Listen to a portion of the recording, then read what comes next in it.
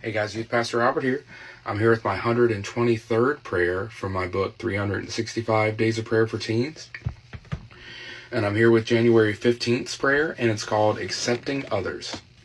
I want to make sure you guys have enough prayers at least through the next week of school. Make sure you guys have everything you need, and I'm going to try to have these posted about, at least a few days in advance. If I can get the whole week, that's great. I'm going to try to post them as much as I can for you.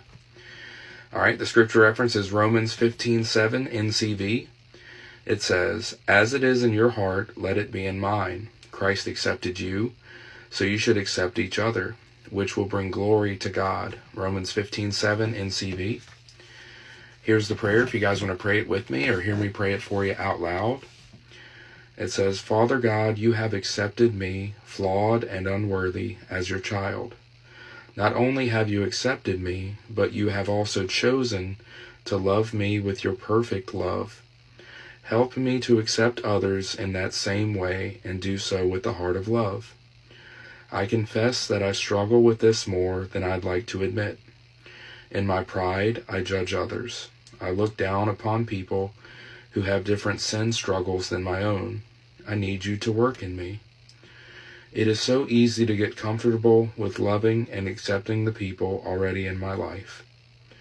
Yet in doing so, I miss out on opportunities to show your love to others by simply accepting them because you created them.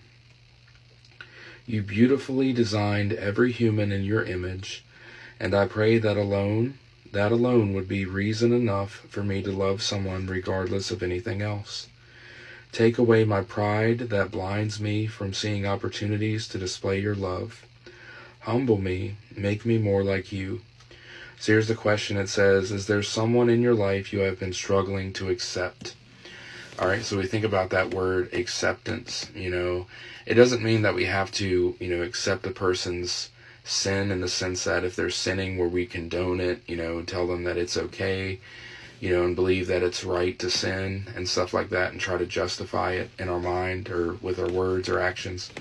God doesn't want us to accept sin, but he wants us to accept people. The Bible talks about, or not the Bible, but people like to say this phrase all the time, love the sinner, hate the sin. And that's a phrase that I kind of like to live by. It kind of makes sense. I think the Dalai Lama maybe have said it.